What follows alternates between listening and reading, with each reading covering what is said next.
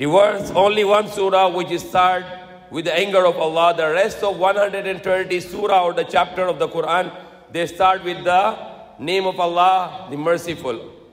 The one who is given all the mercy, who is full of mercy, infinite mercy, and who is the most merciful, Allah subhanahu wa ta'ala. And this surah has lots of warnings from Allah. Even the starting, the bara'atu min Allahi wa rasulihi, it is starting with an warning also. And the verses I am reading here, the verse number 23 and 24, it has also warning. When you go to verse number 24, Allah subhanahu wa ta'ala said, Qul, He's saying to Prophet Muhammad to say to the people, to the believers, Qul in kana aba'ukum wa abna'ukum wa ikhwanukum وأزواجكم وعشيرتكم وأموال اقترفتموها وتجارة تخشون كسادها ومساكن ترضونها أحب. So Allah mentioned about the 8 kinds of things. Allah is saying, if your fathers and your sons and your brothers, so its gender using is all male, but it's include the mother and father, or sons and daughters, and brothers and sisters, of course. وَأَزْوَاجُكُمْ, and your spouses.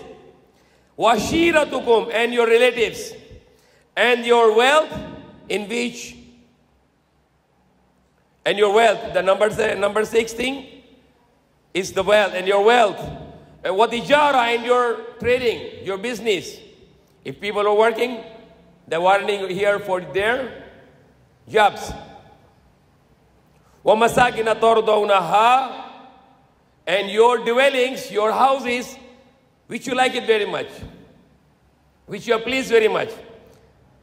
أَحَبَّ إِلَيْكُمْ, if they are more beloved to you, those all things, the fathers, the sons, the fathers and mothers, or the sons and daughters, and the brothers and sisters, and the spouses, and the amwal, the wealth, and the tijara, your business, your yung mga negosyo, and your houses, your places, which you like it very much, which you are pleased very much.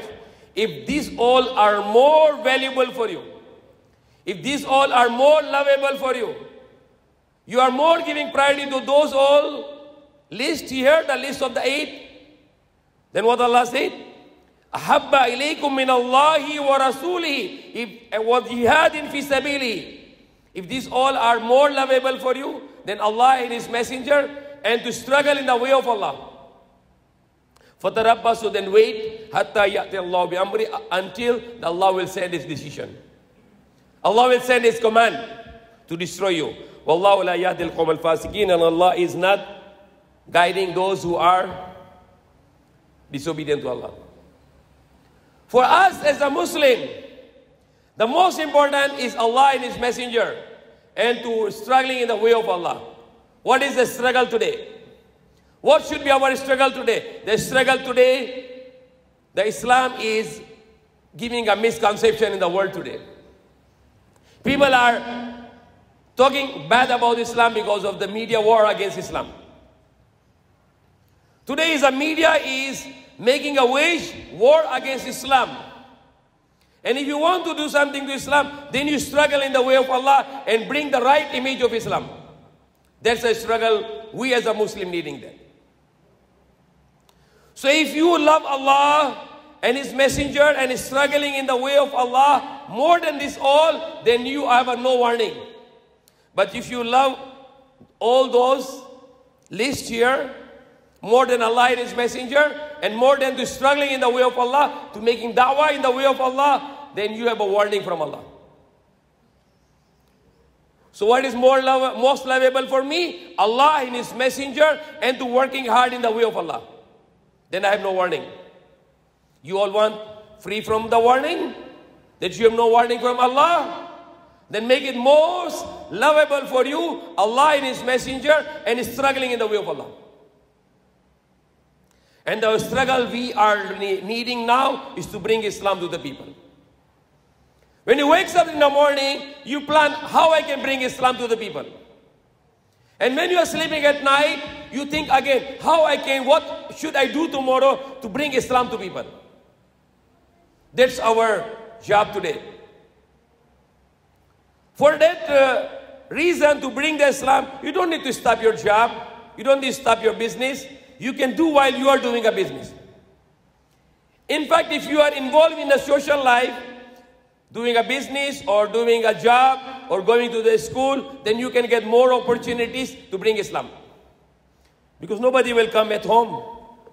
If you're staying home, nobody will come your home and they ask you, please tell me about Islam. Unless if Allah sends somebody to you. So, example, you are a driver and you're a taxi driver or a Grab driver. So you go out in the morning.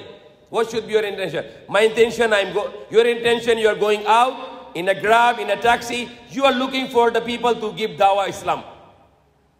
How I can bring Islam to the people? Because that's Allah said here. That your fathers, your sons, your brothers, male gender, but it's for everyone. Fathers and mothers, the parents, and sons and daughters, and brothers and sisters, and the spouses, and the relatives, and the wealth, and the tijara, the business, and your residences are more lovable for you than Allah and His Messenger, and to struggle in the way of Allah. So that is the meaning to say here, it's not just enough that I pray 5 times a day. It's not just enough I make fasting in month of Ramadan. It's not just enough I just give charity, the obligatory, the zakat. And it's not just enough that I just go to the Hajj once in a lifetime. No, you are still in the curse of Allah if you are not struggling in the way of Allah to bring the message of Allah to the mankind. And why it's very serious matter? Because from Adam alayhi salam until the last prophet Muhammad sallallahu alaihi wasallam, Allah sent so many messengers and prophets. 124,000 prophets Allah sent. So every nation, every time, there is a prophet to give the message. But when Allah sent the last messenger, the last prophet, Nabi Muhammad sallallahu alaihi wasallam, no prophets coming, no messenger coming, it becomes our obligation to bring the message to whole world. It is our job now. We are not prophets, because the last prophet is Prophet Muhammad sallallahu alaihi wasallam, Khatamun Nabiyyin. But we are given the job of the Prophet Muhammad sallallahu alaihi wasallam to bring the message to whole world. Musa alayhi salam was sent to Bani Israel. Isa alayhi salam was sent to Bani Israel. Shaikh alayhi salam, the Prophet Shaikh was sent to Madian. Qawm Ad, Qawm Samud, Prophet Nuh was sent to his people. Qawm Lut, he was sent to the Dead Sea, to his people. Every prophet was sent to a particular time and a particular nation. But Nabi Muhammad sallallahu alaihi wasallam, the Prophet Muhammad sallallahu alaihi wasallam, Allah gave him the job for all mankind. And until when? Not for 100 years, not for 50 years, not for 200 years, not for 1,000 years, until the day of judgment. Until Allah will destroy this earth, He is the last prophet of Allah, and His job is to bring the message to whole mankind. But He is already died, and before He died, He passed the job to us. He said, "Ballighu anni ayah, bring in behalf of me even one verse." When He gave the khutbatul Jummah, the khutbatul Hajj, Hajjatul Wida, that His first and last Hajj, then He said that, "Do you witness I convey the message to you?" And then more than 100,000 Sahaba, they said yes. And then He said, "Allahumma ashhid, Allahumma ashhid, Allahumma ashhid. Oh Allah, be my witness that I already give the job. I already give the message to them." Then He said, "Those who are present here, bring my message to those who are not present here." What He said to His companions, "Those who are present here to receive my message, bring this message to those who are absent here." So what the Sahaba did, they go all around the world. They go to India, they go to China, they go to Africa, they go to Europe, they go to all around the world and bring the message of Islam. What we are doing. Are we doing the job? If not, then Allah said, فَتُرَبَّسُوا حَتَّى يَأْتِيَ اللَّهُ بِأَمْرِهِ. Then wait until Allah will bring His command for you to destroy you. So, to love Allah and to struggle in the way of Allah, it's our salvation. Struggling in the way of Allah to bring the message of Allah to the mankind, it is our salvation. If you want that Allah will not destroy us, then we have to get this job. I want to bring the message of Allah to whole mankind. Because Allah said, if you are going to have a more lovable for you, your parents and your brothers, sisters, and your sons and daughters, and your brothers and sisters, and your wives, your spouses, your relatives, your wealth, and your business, and your houses, if they are more lovable for you, then Allah and His Messenger, and to struggling in the way of Allah, فَتَرَبَّصُوا, then wait. It is wait. What is the meaning wait here? You are fighting someone. You are fighting someone. And now, you are very angry. You're fighting someone and you're very angry to the person you're fighting now. And you said, sige, antayin ka muna. What's the meaning now? I will get something for you now. Just wait for a while. When you're angry, you said, فَتَرَبَّصُوا, wait. Antayin ka muna. What you do, I will get something for you now. So that is a warning here. فَتَرَبَّصُوا حَتَّى يَأْتِيَ اللَّهُ بِأَمْرِهِ. Then wait until Allah will bring His judgment for you. Allah will bring His command for you to destroy you. So dawah is to bring the message of Allah. The dawah is not just that you do it and you get some reward. No. It is our salvation. It is our protection.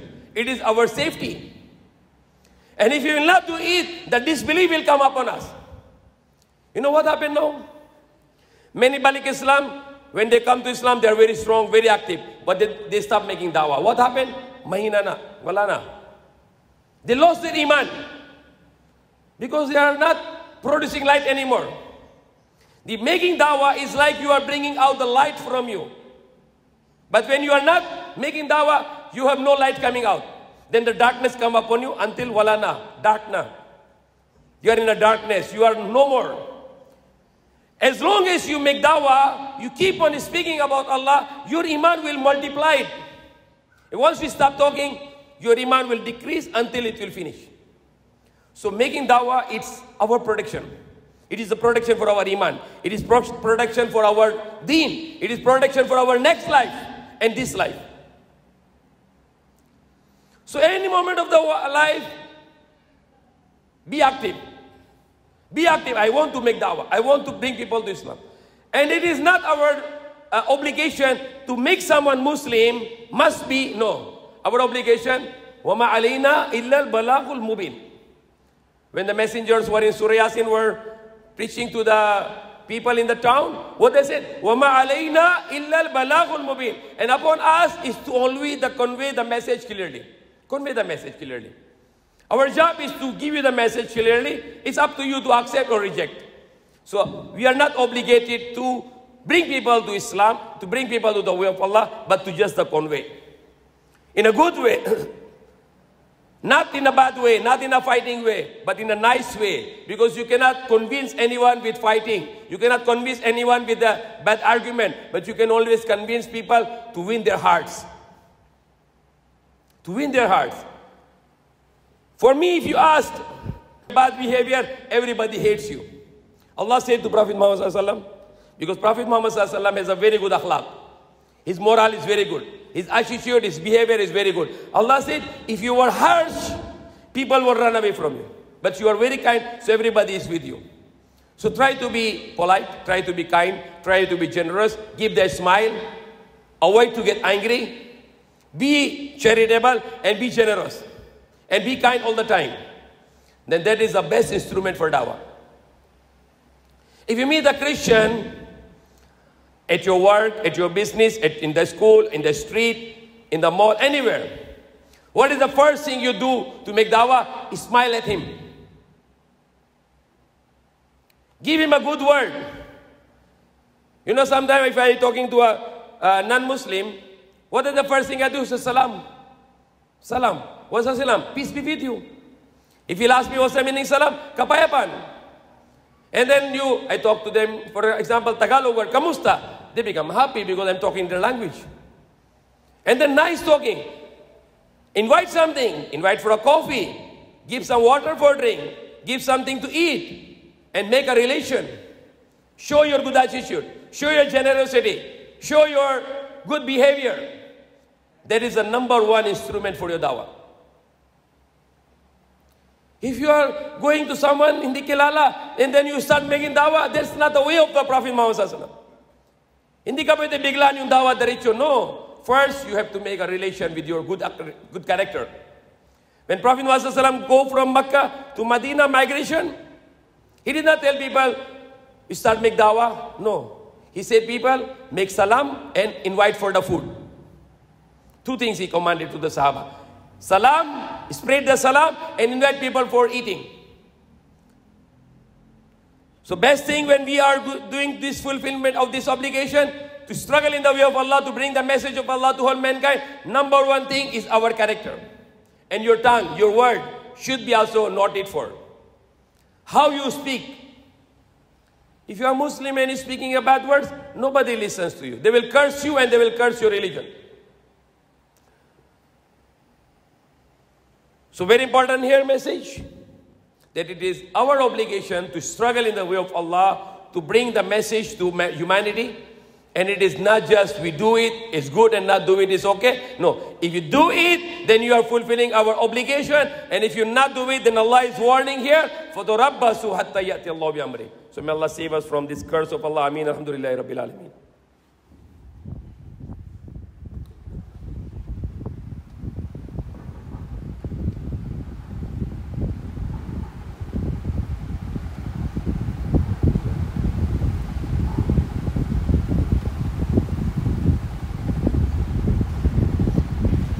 أعوذ بالله من الشيطان الرجيم بسم الله الرحمن الرحيم الحمد لله الذي نحمده ونستعينه ونستغفره ونؤمن به ونتوكل عليه ونعوذ بالله من شرور أنفسنا ومن سيئات أعمالنا ومن يهد الله فلا مضل له ومن يضلل فلا هادي له ونشهد أن لا إله إلا الله وحده لا شريك له ونشهد أن محمدا عبده ورسوله قال الله تعالى قل إن كان آباؤكم وأبناؤكم وإخوانكم وأزواجكم وعشيرتكم وأموال اقترفتموها وتجارة تخشون كسادها ومساكن ترضونها أحب إليكم من الله ورسوله وجهاد في سبيله فتربصوا حتى يأتي الله بأمره والله لا يهدي القوم الفاسقين. As I said in the first khutbah, that Allah subhanahu wa ta'ala said to Prophet Muhammad sallallahu alaihi wasallam, say to them that if your fathers, male gender, but it comprises male and female, means father and mother. Say, if your fathers and your sons and daughters, and your brothers and sisters, and your spouses, for the husband, that is wives, and for the wife, husband. And your spouses, and your relatives, and your wealth, and your business, and your houses in which you delight. Ahabba ilaykum min Allahi wa rasuli. They are more lovable for you than Allah and His Messenger. Wa jihadin fi sabili, and to struggle in the way of Allah. Fatarabbasu hatta yati Allah bi amri. Then wait until Allah will bring His command for you to destroy you. Wallahu la yahdi al-qawm al-fasiqin. And Allah doesn't guide those who are disobedient to Allah. So what is the destruction here? As I said earlier, like there are many Balik Islam in the Philippines, when they become Muslim, they are very strong, powerful. They are powerful, very high iman, but when they are going in their field and their community and their relatives and normal life again, and they don't make dawah, they become weak. Their iman become weak until finish. And the next time you meet, he is not Muslim anymore. Why? Because he is cursed by Allah. Allah gave him a treasure, but he doesn't want to give to others this treasure. Allah gave him the gift from him, the Islam, but he's just hiding it inside. He doesn't want to give to the people. So what Allah said, Wallahu la yahdi al-qawm al-fasiqin, and Allah is not guiding those who are disobedient to Allah. So if you disobey Allah and you not bring the message, then that is a punishment that Allah will not guide you. Wallahu la yahdi al-qawm al-fasiqin. And that's what's happening. A person who is praying 5 times a day, very active in Islam, but he doesn't make da'wah, he doesn't invite people to Islam, slowly by slowly, if he's living in a non-Muslim society, gradually, he'll be finished. Later on, he will be stop praying, he will start eating haram, he will be joining and meeting, making some girlfriends also, and going away from Islam gradually, until he will be no more. And then now before you say, your name is what? When he become Muslim, no, Abdullah. When you make next time after he disobey Allah and not spreading Islam, next time you meet him, he's already again his mic now. No more Abdullah. Allah get back from him. Because this is the gift of Allah. This is the treasure of Allah. When Allah guides you to Islam, when Allah guides you to Himself, then you have to multiply this. You have to bring it to the people. And you do it from morning until you sleep at night. Continuously try to spread the message. Nowadays we have gadgets like cell phones, computers. Go to the YouTube, some get a very nice message and try to send people. Allah made it very easy for us to spread His news, spread His message. You are not going anywhere. For example, you are locked down or whatever. You are at some place and you are at work and you are not allowed to go somewhere. You have a phone, get some good videos about Islam, about the message of Allah, send to others. Before sleep night time, do this job. Early morning, wake up after Fajr, do this job. Try to spread the message of Allah. Then you are getting out of the curse of Allah. فَتَرَبَّسُوا حَتَّى يَأْتِيَ اللَّهُ بِأَمْرِهِ. Then wait until Allah will bring His command for you.